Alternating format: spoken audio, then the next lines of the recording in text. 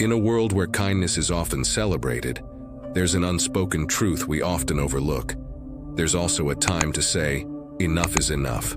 It's a moment of courage, a self-protective stance that shields our hearts and minds from those who drain our energy and diminish our worth.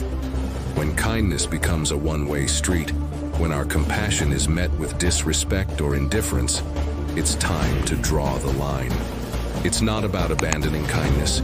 It's about reclaiming our power, our boundaries, and our well-being. It's about recognizing that saying no doesn't make us uncaring. It makes us strong.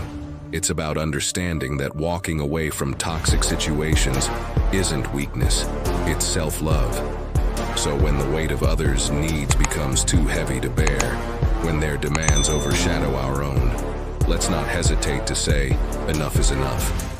It's a declaration of self-respect, a commitment to our own happiness, and a reminder that kindness starts with us.